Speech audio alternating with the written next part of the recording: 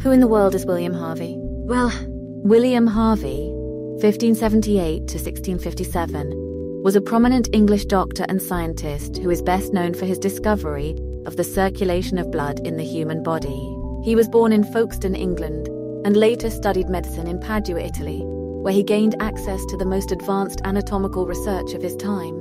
Harvey's most famous work, De Motu Cordis, on the motion of the heart, was published in 1628 and established the concept of blood circulation. He made detailed observations of the heart and its action within the body, and concluded that the heart pumps blood through the arteries and veins in a circular motion.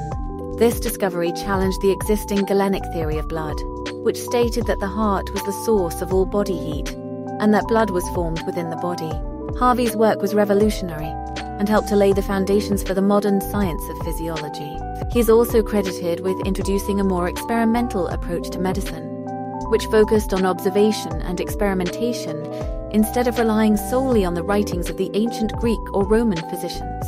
Harvey's work had a lasting impact on the development of modern medicine and science, and his discoveries have been instrumental in the development of new treatments and therapies. His legacy is still visible in the form of modern medical research and practice, and he is remembered today as one of the most important figures in the history of medicine.